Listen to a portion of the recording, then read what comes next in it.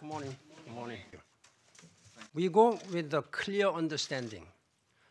The Geneva Conference is a vehicle for a peaceful transition that fulfills the legitimate aspirations of all the Syrian people for freedom and dignity, and which guarantees safety and protection to all communities in Syria.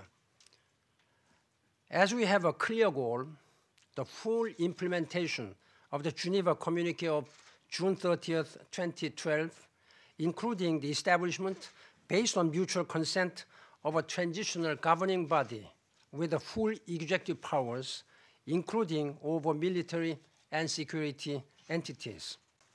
Thanks very much. Thank you. Even though the conference will take place in about 8 weeks, all parties can and must begin now to take steps to help the Geneva Conference succeed, including toward the cessation of violence, humanitarian access, release of detainees, and return of Syrian refugees and internally displaced people to their homes.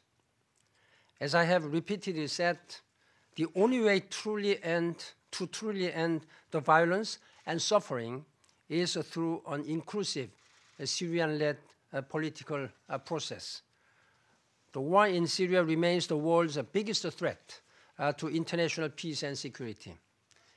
It would be unforgivable not to seize this opportunity to bring an end to the suffering and destruction it has caused.